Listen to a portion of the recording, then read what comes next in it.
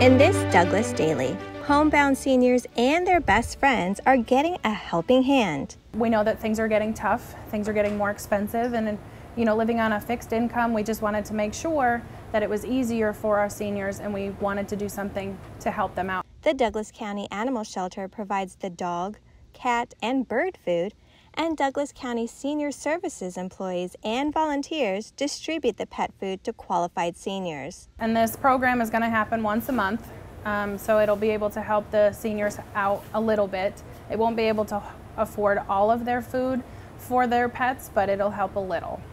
The new service is for homebound seniors who are not able to leave their homes.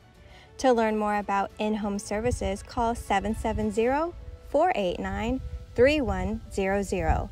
For more Douglas County news, be sure to follow us on Facebook and watch us on YouTube.